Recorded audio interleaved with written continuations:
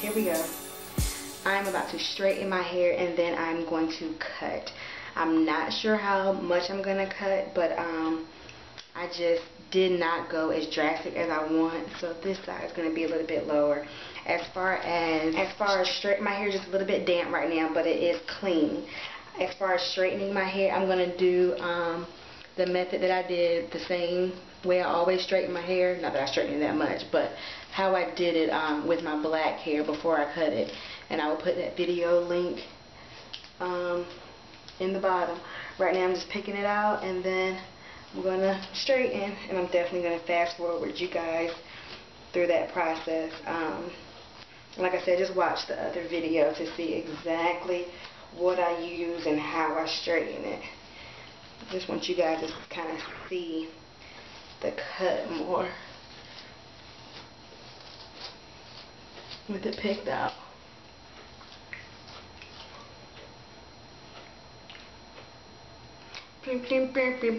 My fault.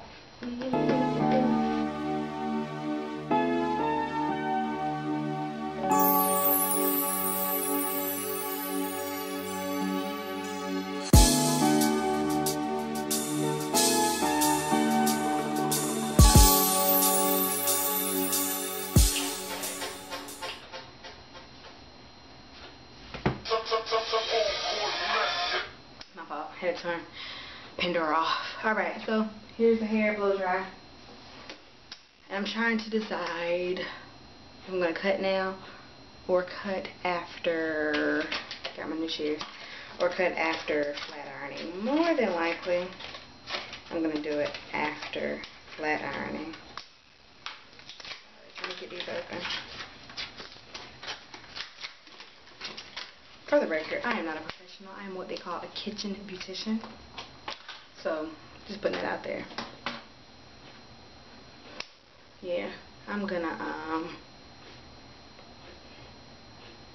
let me ponder for a second. Okay, so I'm all straightened and can't figure out how I want to cut it. What I have noticed is that still my ends are so dry. So the color is definitely, you know, damaging my hair.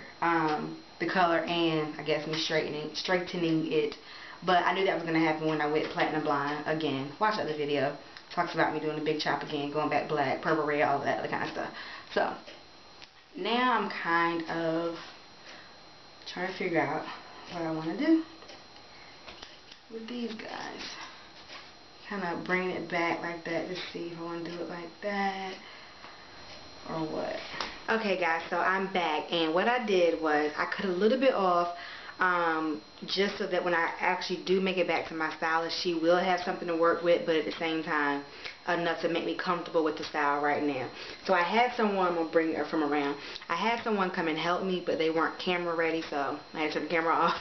But pretty much they just came and cut that off for me.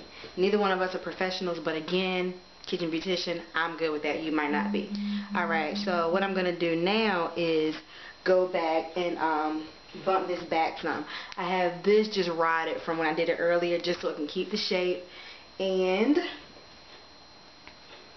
I'll be back. I'll come back with you guys when I'm over here flat ironing that part. Alright, so what I'm doing now is just adding about that much coconut oil all over.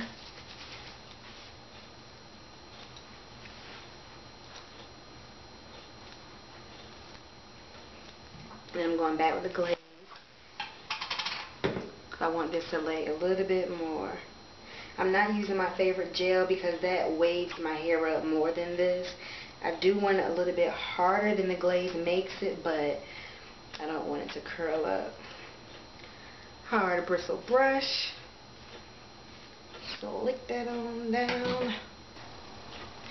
What's up, y'all? I know y'all are looking like, whoa, wait, what is going on?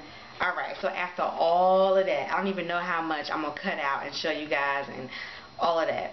But after all of that, me straightening it, me flat ironing it, me cutting it, my friend cutting it, we went out that night and I was like, the more we cut, the more I like it.